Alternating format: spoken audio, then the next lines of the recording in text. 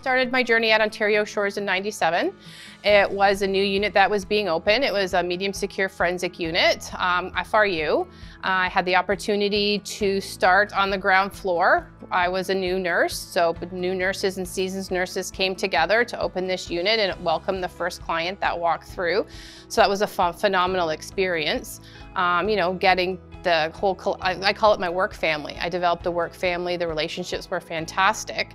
And I did that for about 13 years. And then I decided, well, I'm going to spread my wings a little bit. And I ended up in a community program doing community nurses for our community ACT team.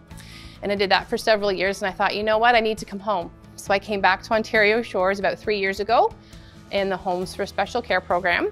And then the opportunity came up to work with the Durham ACT team in the community, and that's where I am today. I became a nurse because I always wanted to be a nurse. I don't remember a time in my younger years or, you know, as I was going through school where I didn't want to be a nurse. And one of my favorite people in the whole world was my Nana, and she was a nurse, and I just loved listening to her stories, and I just loved the respect that the community gave her. She was from a small, they lived in a small community, and just her presence in that community and her profession just made me to want to be a nurse that much more. I've always been a mental health nurse, so I've noticed the changes in terms of like the destigmatization of mental health through like the Bell Let's Talk, or even just the conversations that we have now. Even my daughter's 17, so when she was young, I started the conversation about mental illness, talked to her about mental illness. They're offering courses in schools, so I just think it's sort of evolved over my time where it's more talked about, I guess, spoken of.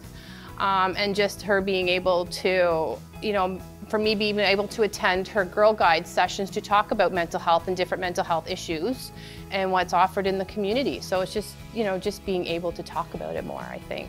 Also, one of my proudest moments is just my daughter has decided to take up nursing herself. So she's applied to universities.